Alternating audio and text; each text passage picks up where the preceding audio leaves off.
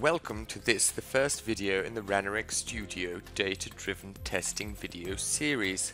What is data-driven testing? This video series will give you an understanding of the entire process of data-driven testing with the use of a sample solution. The sample solution can be downloaded from the user guide, a link to which can be found in this video's description. Included within the download is the source data in both .csv and Excel formats.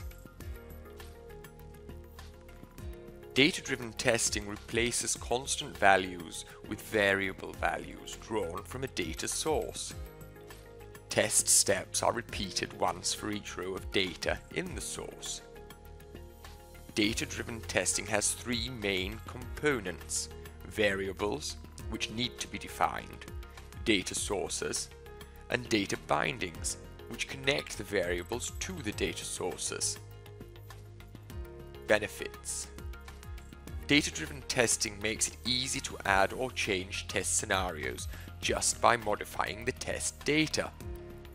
It can also ensure that inputs are done exactly as specified in the test data and compared to the correct expected results, which can also be data-driven.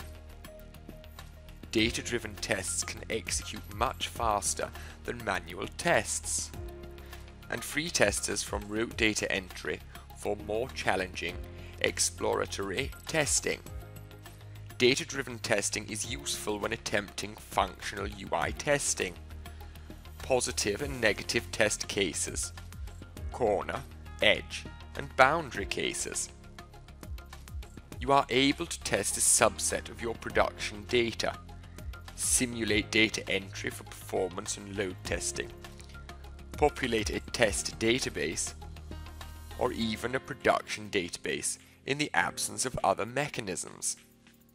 In the next video in the Ranorex data-driven testing series, we will define our variables.